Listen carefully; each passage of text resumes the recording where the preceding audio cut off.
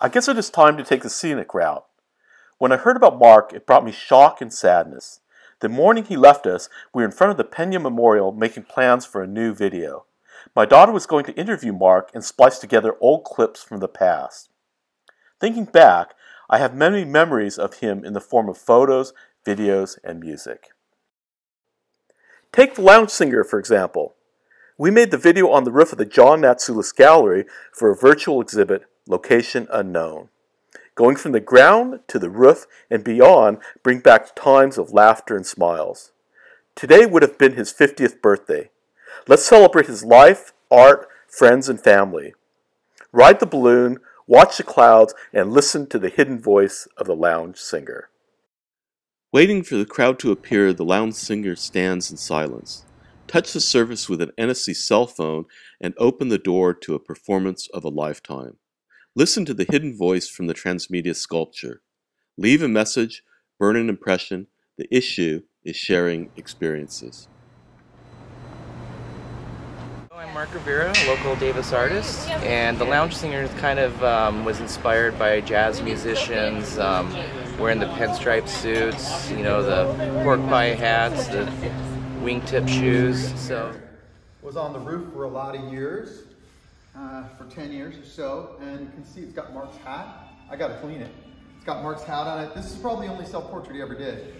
So it's kind of a unique piece, how Mark saw himself. This is the true Mark Rivera.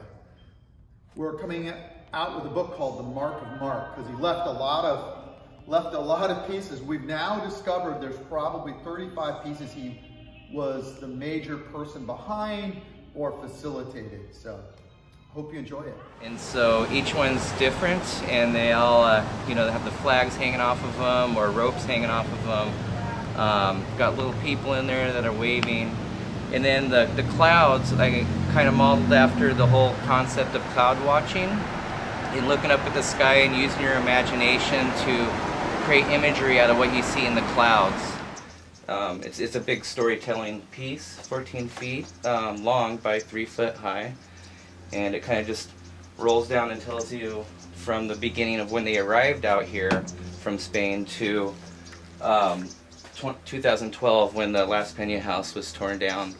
I would like to say, as a mentor and as an artist, I've been mentored as an artist, and that made a huge impact on my life and others around me. And through the value of personal expression of the arts, may it be through music, performance, cooking, visual arts, I truly believe it's a really strengthful human expression, and for humans to find their individual voice. And so thank you for taking your time listening to me, and I appreciate it. And your name? My name is Mark Rivera, and I'm in Davis, California. We honor those who have stood before us. Their dreams, messages, and art will not be forgotten.